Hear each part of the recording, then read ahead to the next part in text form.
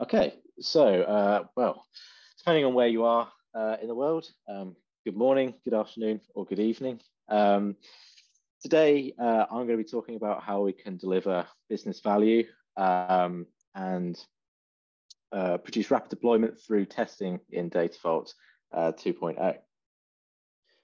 So, take you through about what we're going to go over in this talk today. So, I'm going to give you a little bit about myself, sort of my background, how I got into working Datavault with Neil. I'm becoming a data engineer.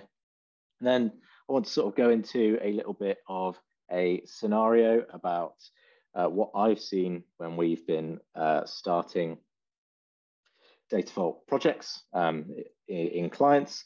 And then I'm going to take a step back and we're going to look at sort of testing, about sort of where the origins of test-driven development come from and sort of the different layers of testing within test-driven development.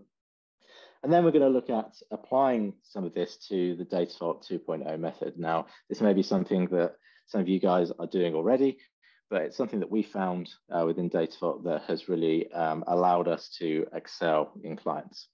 And then we're going to talk about what business value that's delivering to the business through that testing. So about me. So again, yeah, I'm Chris. As Neil kindly introduced me, I'm a consultant data engineer here at Datavault. I've been working with Datavault for approximately about 4 years now. I was lucky enough to graduate from the University of Portsmouth from a physics of astrophysics and cosmology degree. I started working with Neil through some summer placements, eventually went on full time, and from there got put into clients and have continued to build my skills through those clients. And about in 2021, I think, height of COVID, I was able to get my Datavault 2.0 qualified practitioner certification. So my experience at Datavault so far, one of the main projects that I worked on was a government client. And we were able to implement a Datavault using Warescape in an Azure cloud environment, which was a really interesting project. Faced quite a few challenges, especially around sort of networking and security side of things. I'm one of the developers, well, now many developers of our Automate DB tool, formerly known as dbtvault. And through these projects, I've had experience with both AWS and Azure infrastructure via Terraform. So if any of you are unfamiliar with Terraform, it's essentially an open source piece of software that allows you to build infrastructure as code. And as Neil said, I primarily have been testing data warehouses as well as data loading applications throughout my time with Datavault. Okay, so let's have a look at what we see as a typical scenario when we go into clients. So a typical scenario that we see is that when you start, you're going to have a team and there are going to be users that may have some or a little bit of Datavault 2 or data warehousing experience. Now, what we found is that with traditional data warehousing techniques, there's a lot of planning up front, and they can often rely on all the source systems having to be integrated before deploying. And a big issue with this, especially with clients who are coming in and say are wanting initial proof of concepts before they invest a lot of money, is that they're not going to be seeing business value for a while using these traditional warehousing techniques. And then, as most of you know, with the Datavault 2.0 Agile method, it allows for that incremental building of a data warehouse. So this gives us an opportunity to enable us as a team to do step-by-step delivery of business value to users. If we're smart about it and we pick items that are going to give the most business value to the users, then that we can really make the most of that initial sort of trial period. However, incrementally building a Datavault 2.0 warehouse is one thing, but building a robust and trustworthy solution is another. So when you go in, there are going to be stakeholders and users that have needs. There's going to be people like business analysts, and these guys, what information do they hold? They hold business logic, presentation layer requirements, and they're also going to need to trust the data that they're going to be passing to management, because if they're not trusting the data that they're going to be passing on, then that's going to hinder any insights that the business are going to be able to pull from it. They need to have reliable data in order to make the correct decisions to enable their business. Other stakeholders could be people such as IT and security. Although they might not be direct stakeholders, they are going to be getting a bit hot under the collar for stuff like compliance, making sure that we're aligning with regulations, we've got the correct data security in place, only the correct people have certain access. And if you're in Europe, then you also have GDPR regulations to account for. And finally, you've got the main people, the people that control the projects and the money, and that's the management. They need the reliable data in order to acquire these insights that the business analysts produce to them and use this to help make decisions. If they're getting the wrong insights, then the wrong decisions are going to be made, and people could be affected by that, and businesses as well. So the first thing that I've noticed when we've gone into new teams or new clients is that the first thing we need to do is we need to build up trust. Okay. Now, there may be a lack of trust or even some distrust initially, especially for us coming in as consultants. And there could be several reasons for this. They could have had previous contractors or teams or people that have failed to deliver what they're trying to do, or they've had really long wait times. They've had to wait a long time to see any business value. And there's also an aspect for the stakeholders or the users is that their job security. If they're producing the wrong information, then that could mean that, sorry, apologies. This could mean that wrong decisions are made, and then people could be getting fired. That's the whole point of job security. And again, unreliable data is not producing the results they need. So what do we need to do in order to rebuild that? So we need to be able to, whatever we deliver in those initial weeks needs to be working and risk mitigated. So this can be your code, your software, and your data. And if we're delivering that regularly, then that's going to really help show that, okay, we've hired the right people here. And as I mentioned earlier, if we're delivering small win, but high business value chunks, then we can really make an impact when we kick off a project. Okay, so I've said risk mitigated, not risk free, because even though you can have all the tests in the world, there might be some cases that you occasionally miss. However, risk mitigated because we will remove a whole load of bugs and reduce the chance of messing up data in production by testing. So we can reduce this risk mitigated business value by testing. So today I'm going to go about how we can satisfy user demands with testing. And we can begin at looking at sort of all the different testing levels. So we need to be making sure that we're testing from the low level code to looking at the whole data flow process.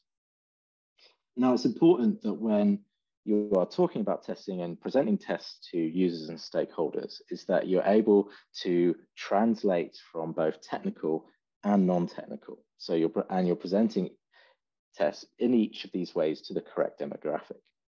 We can make use of user acceptance testing as well as behavior-driven development to test our applications and business logic, but we can also use these to gather user requirements.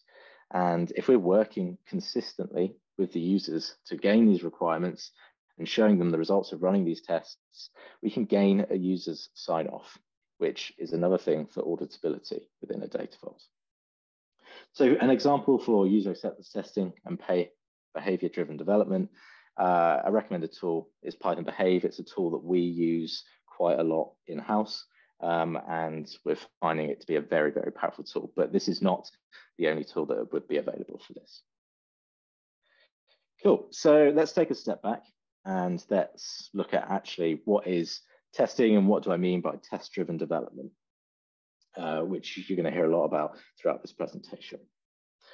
So without even knowing it, you're testing already. Okay, you're manually testing whatever code you're writing, whatever data manipulations you're doing. You're using print statements. You're checking how things are looking as like in the middle of your function, and how things are looking as it's coming out at the end of your program. And for example, with a data set, you could be applying some transformations to your data set and then looking at the output and checking that how it's aggregating, or that X amount of keys in the initial one appear in the output set, etc. So this is all well and good. However, there are some downsides with manual testing, and that's that it can be slow and time consuming. And as your complexity of your application grows, you're going to have quite a low coverage of the functionality of your application as well as your usability. And if you're inserting print statements or commenting out print statements, you're leaving behind redundant code and forgotten print statements. If they get pushed to production, if they're accidentally printing out credentials by accident, then that's going to get you in a lot of trouble. As well as manual testing it can be unreliable. It's leaving human error as a factor. It's with a computer running automated testing, you're going to have it's right or wrong. Whereas human error, you may miss something as you're scanning over something. And as well, it's one-off. You can't regressively run tests. So each time you may add a new feature, you can't run a load of tests to make sure that the original functionality is broken. You might be able to do some checks or add some more print statements in, but it just gets very messy.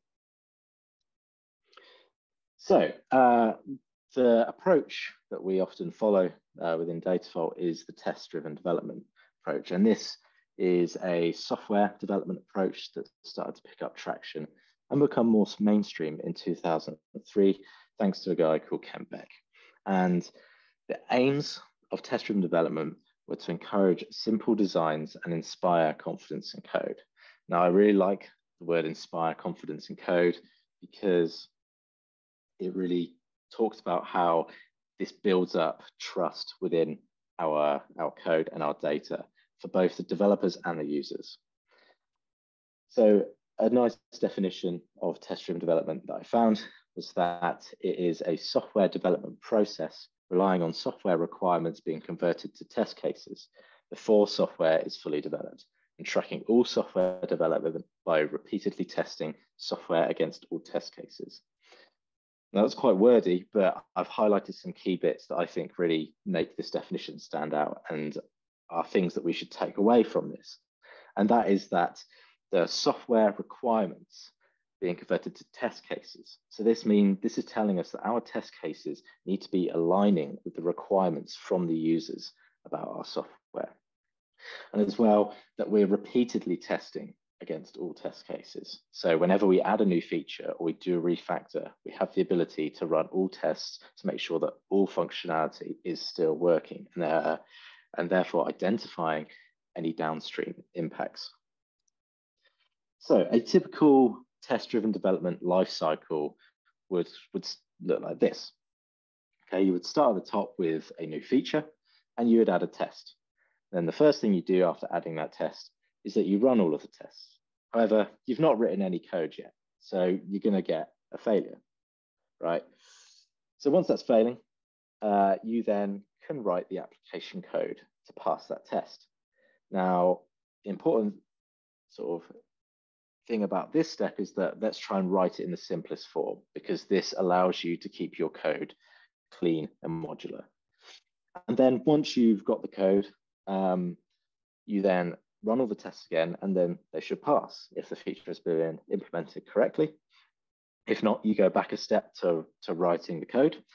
And then finally, once all the tests are passing, this allows you an opportunity to perform any refactors. And then once the refactors are done, I'd say run all tests again just to make sure. And then that's your lifecycle complete for that feature. You move on to the next feature and start it again. So I briefly mentioned earlier about the layers of testing in software development. So this is a very simplified version. You may have seen similar versions or slightly different versions, but there's loads of different names or different ways to say a lot of these layers. But boiling it down, I've chosen these three ones here. And these are, so we got at the lowest level, we got the unit tests, and then sort of in the middle ground is our integration tests, and at the top of the pyramid is our end-to-end testing. So unit tests. What are unit tests? So unit tests, they apply to our lowest level of code and data. They want to test each function or unit within your code. You can think of unit tests as a bottom-up style testing approach. And the goal of unit testing is to isolate each part of the program and show that the individual parts are correct. So we can apply this to any application code for data extraction, data load processes. We can also begin to think about, okay, what would define a unit in our data warehouse or our data vault even.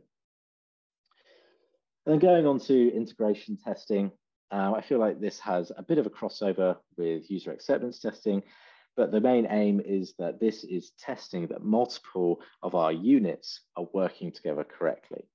Okay, we can begin to think that they could maybe test table joins. They could begin to test aggregations. And if we're building a data warehouse in the cloud, we could begin to test that pieces of our cloud infrastructure are working together. And applying this to a Datavault 2.0, which we'll go a bit more into later, is that it could be applied to both our raw vault and business vault. And finally, we get on to our end-to-end tests. Now, you'll see a lot of articles online or people talking about this, and this can be often a portion of testing that is ignored. And this can be because it can have a high cost to implement for little reward. But the gist of end-to-end tests is that it aims to test it from start to finish. So we can begin to think about this in the Datavault terms, is that a Datavault system is auditable. It's a highly auditable data system. So to think about start and finish, we should be able to create, in terms of the Datavault, from the start, we can recreate the source data feed from the integration layer. And I'll go more into how we've gone about that within Datavault and the benefits that it's brought to us.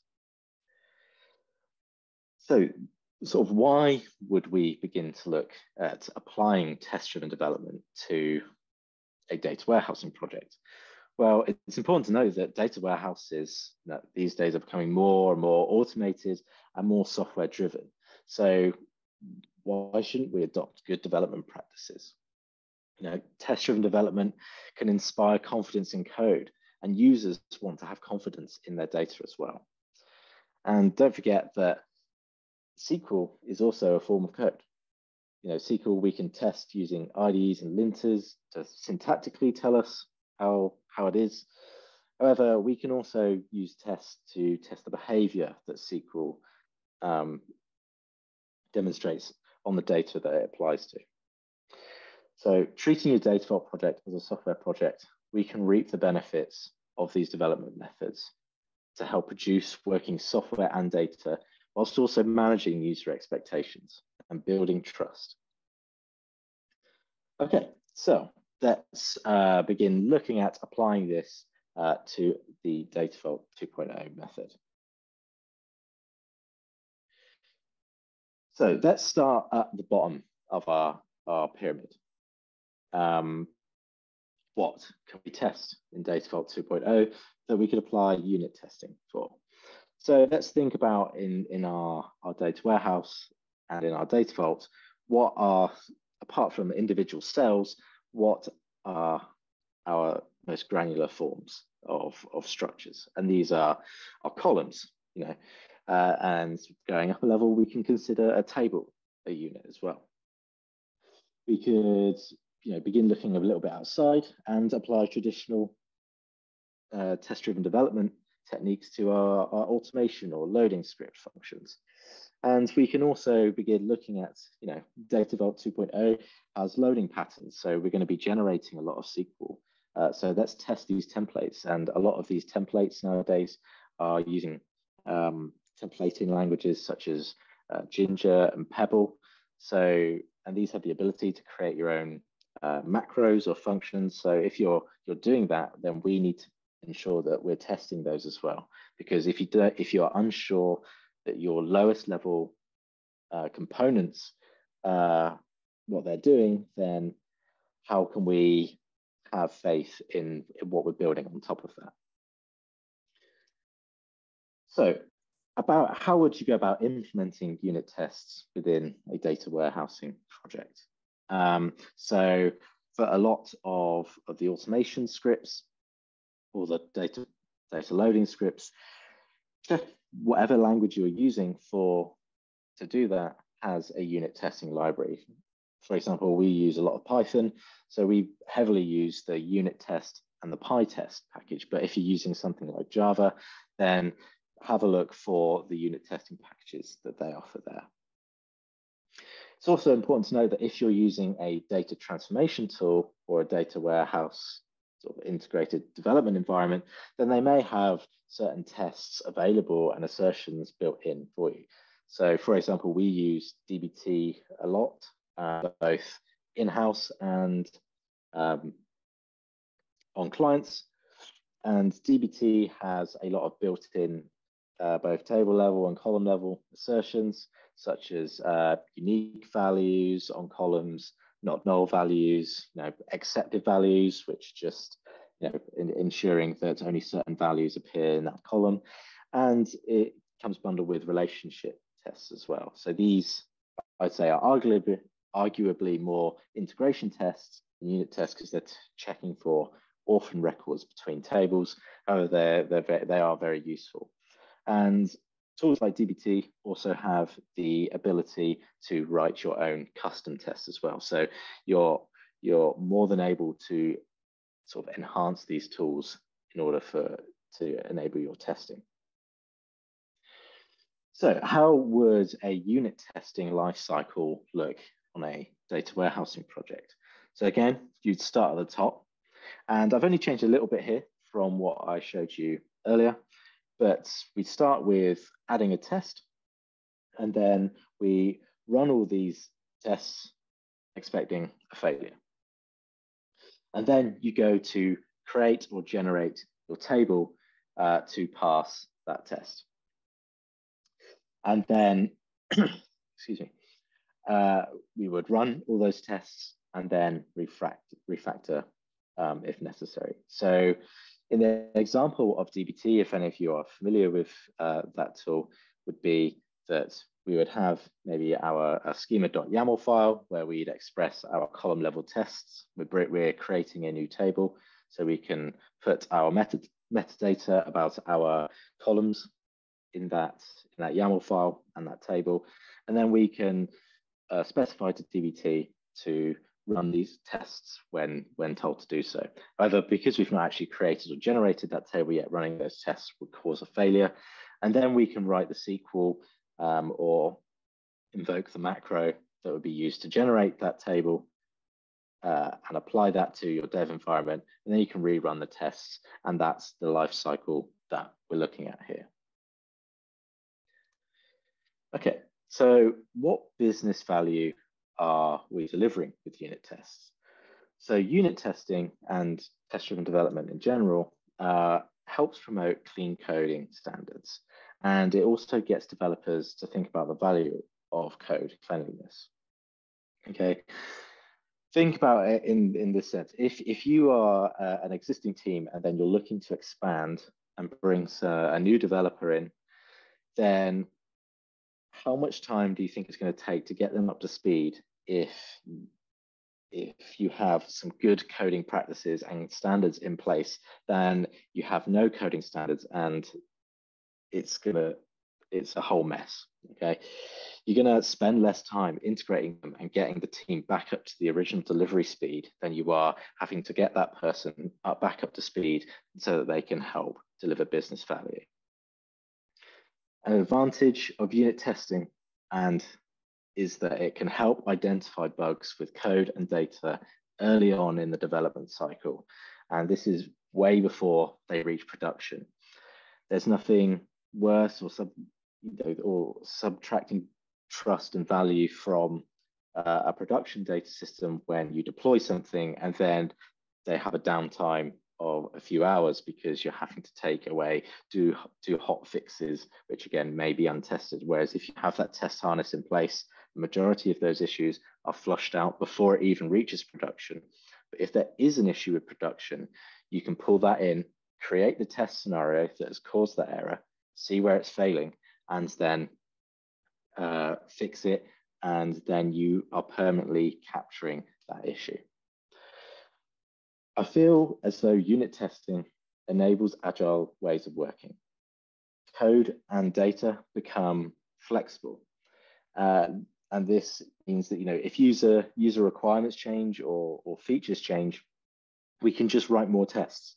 And the refactoring aspect of your code and data becomes much easier because you can test for original functionality as well as new functionality. As well as this, users and developers can trust the code and data at the lowest level. This means that you will then have solid foundations to then build up your data warehouse. Okay, so the next part is integration testing. What can we test using integration tests in Datavault? So these can be implemented at multiple points. So we're not quite end-to-end testing yet. However, we are beginning to now look at the units working together. Okay, so we can look at the automation and data loading scripts again, because we're going to be unit testing the underlying functions, and then we want to test that they're all working together. We can test the business vault and the business rule logic that help build that business vault.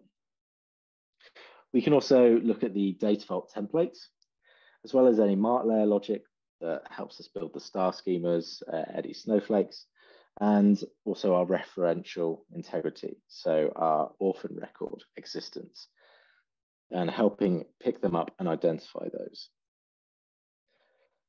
So in terms of implementing this, again, we use Python Behave, but it is often best to use an external tool for this. It gives you a lot more flexibility. And some data transformation tools and IDEs may have things such as referential integrity tests built in. But integration testing ensures that all the architectural components are cooperating with one another. So I briefly mentioned Terraform, and a lot of our clients are moving towards cloud infrastructure. It's really important to know that our pieces of cloud infrastructure are working together, and also that our pieces of cloud infrastructure, that includes things such as networking and security. We might need to prove to IT that the infrastructure that we're building is complying with their security policies. An important thing about not just integration testing, but testing in general, is that it needs to be non-destructive.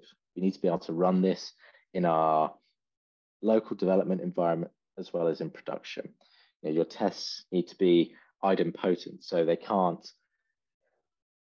interact with each other. Each test needs to be isolated. So whether within your data warehouse, you create a separate testing area where you can dump your test outputs, run assertions on those outputs, and then you can clean up that environment afterwards.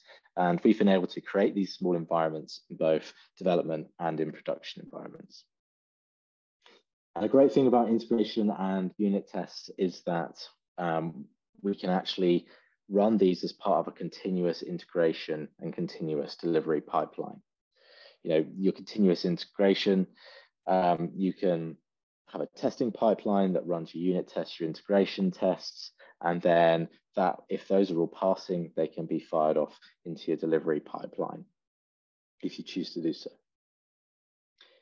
Integration tests, this is where we really begin to look at being able to satisfy user requirements. Very rarely will a user request a feature that is a specific unit. A feature usually aligns to the integration testing level. You know, you want to check that multiple units are working together to produce this feature. So a way of handling this is using behave-driven development, and Python Behave is a tool that helps us implement this. And behave-driven development is sort of a higher order form of test-driven development. And it allows us to express user requirements in plain English and in the Gherkin feature file format, which if you are familiar with that, then that's great. However, I will give a very brief example of what that looks like. And I encourage you to look into this. So this gives us the ability to write specifications in our data warehouse in both non-technical business terms as well as technical terms for our devs. And this really helps us bridge that technical, non-technical divide.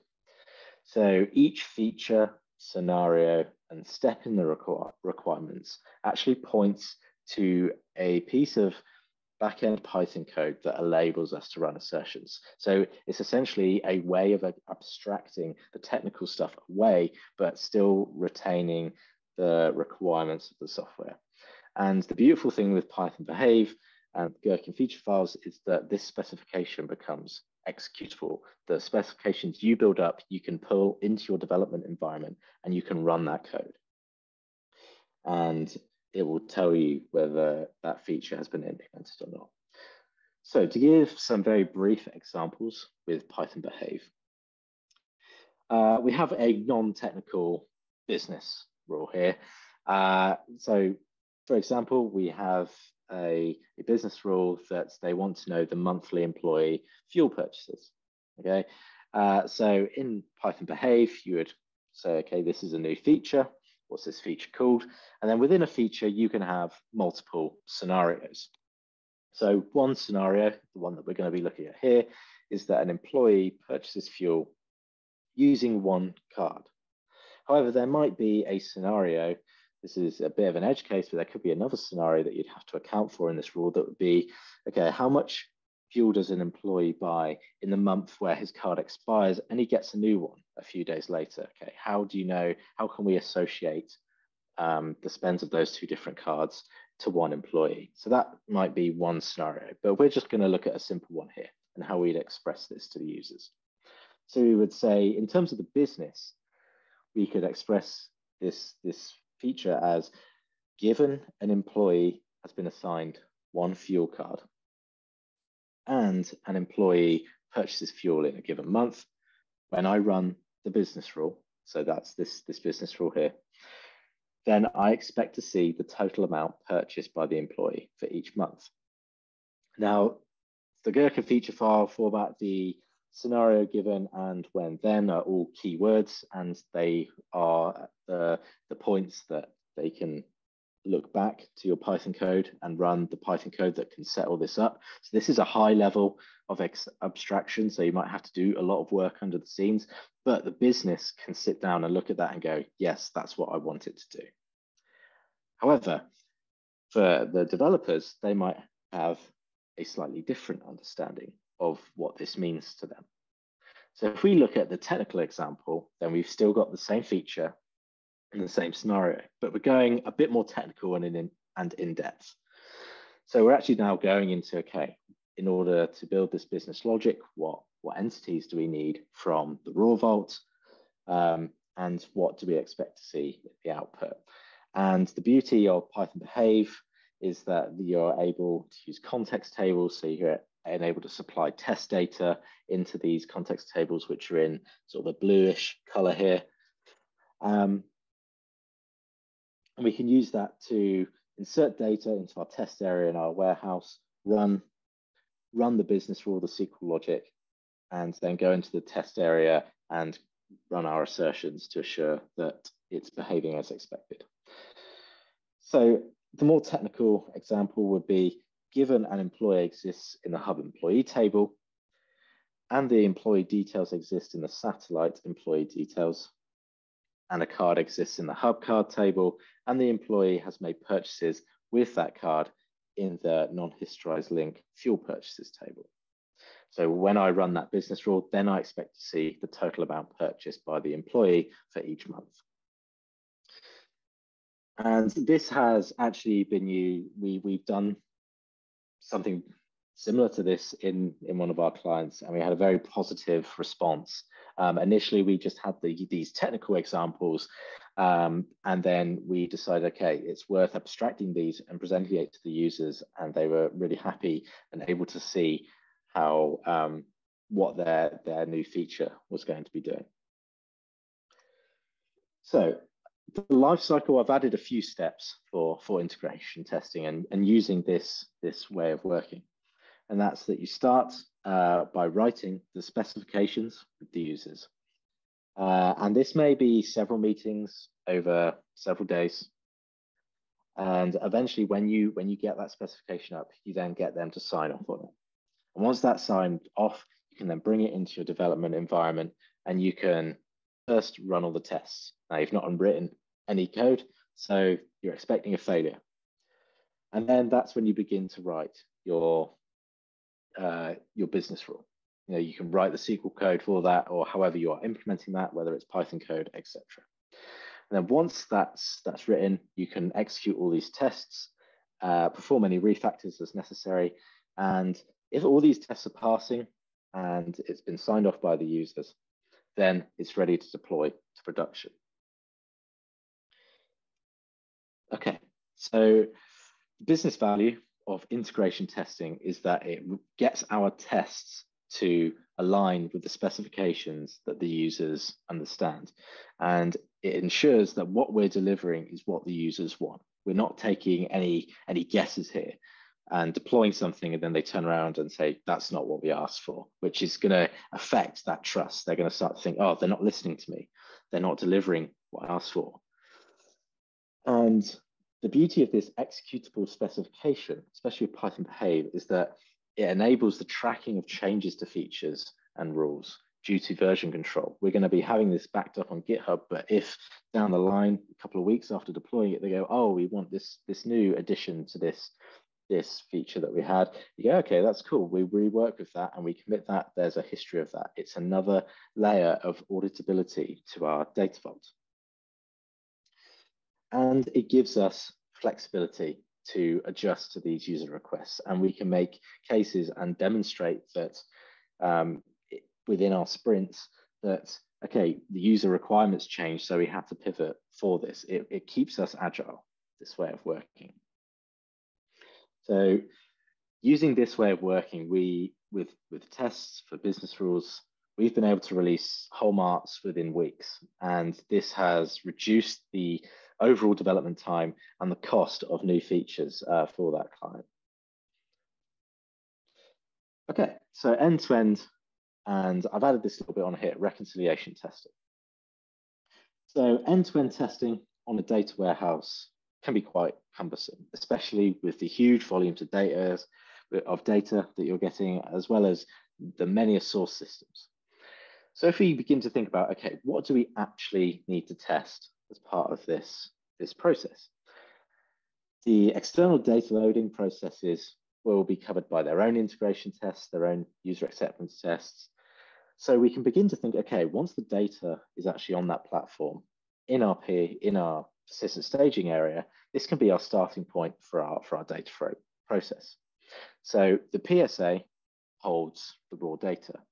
So even though we're performing transformations on that data in the sense of restructuring it, we should be able to reconcile this with the raw vault. So this means that we can recreate the tables from the raw vault and reconcile them with the persistent staging area. A passing test here will signify no data loss, which will help prove our auditability. Okay. Datavault is really big, and Dan Lindstedt is really big on the auditability of Datavault 2.0. So this is a really useful thing to have a set of tests that show everything's reconciling once it's been loaded into the raw vault. And having this, developers and users can then have confidence in the business rules they build, knowing that all our little units are working together within that raw vault, and that the underlying data is of sound quality.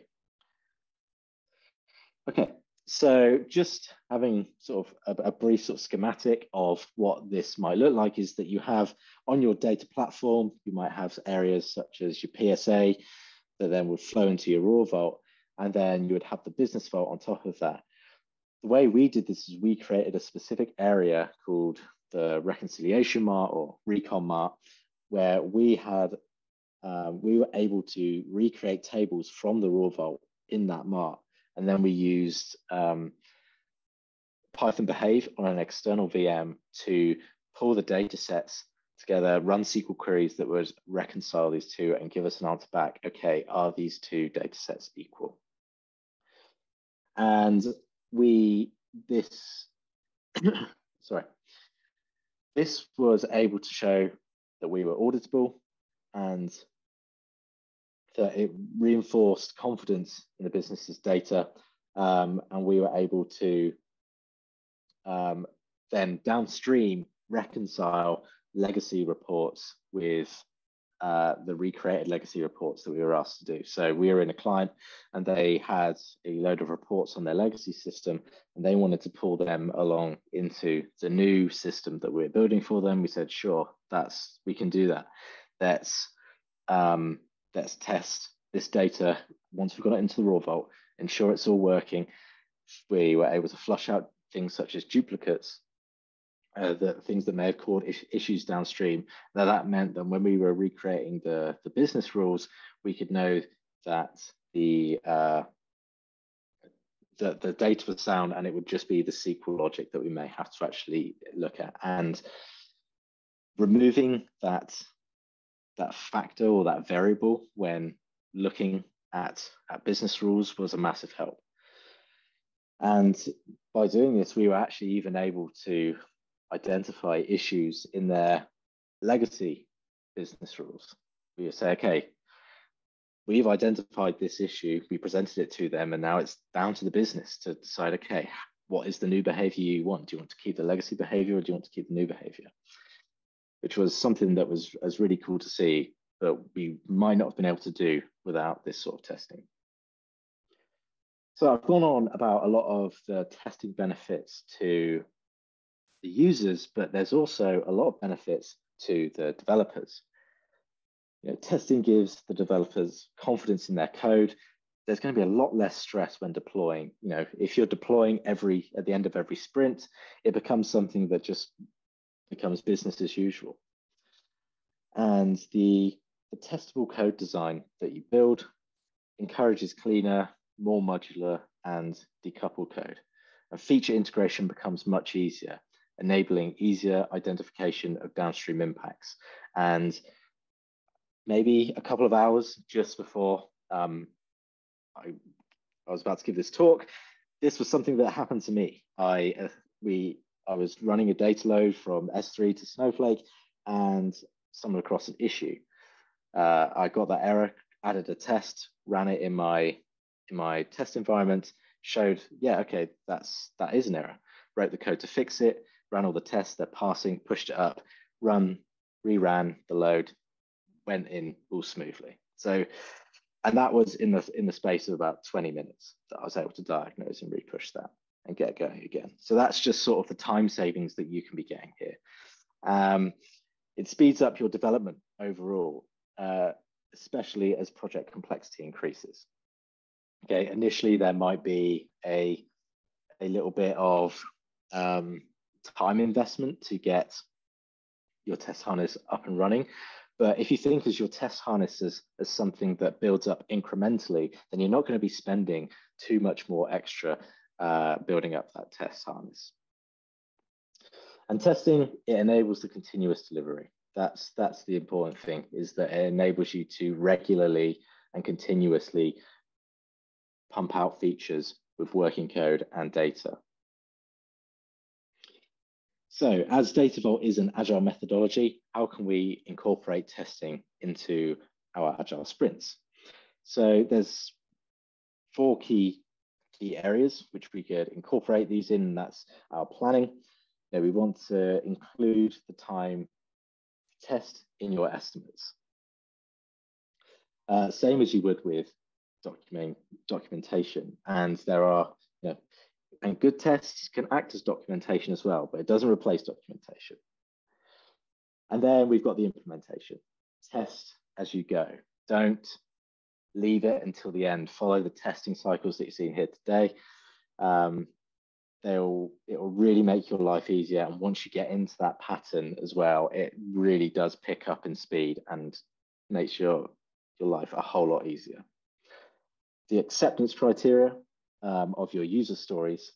So a feature or business rule, I would say, is not completed until all tests are passing for that. And then once all the tests are passing, that's a sign the feature is ready for delivery. And you can then begin delivering new features every sprint. So when you're starting a new project, you may have some potential pushbacks. And here's just some considerations to think about. So some of the pushbacks may be, oh, we won't be able to deliver as many features as quickly, or, that's QA's job. It's a waste of time. So the thing to think about is, okay, what do you think is going to provide more value to the business? Smaller but regular and tested data releases that delivers value, or feature releases that are untested and become more unpredictable as the project scales and complexity increases. How are we going to, as the project increases in complexity, how are you going to know that this new feature you're going to push is not going to break everything, and then you're going to have to spend 2 to 3 days fixing that? Okay, so the delivering business value through testing. Just a slightly recap of some of the other things that weren't directly touched upon. So there's people often ignore testing because they think it's going to slow them down. However, if you look at the long term of it, even though you might be able to pump out more features initially quite quickly if you're not testing, as you go past that, you're going to be building up a massive amount of tech debt that is going to really hinder you. Whereas taking that extra time to test will enable you to get up and running and then continue to keep running and deliver to your users. However, so as you speed up, it encourages you to align development with user requirements, build modular, maintainable code, make sure you test as you go, build good practices, isolate, diagnose, and fix errors rapidly.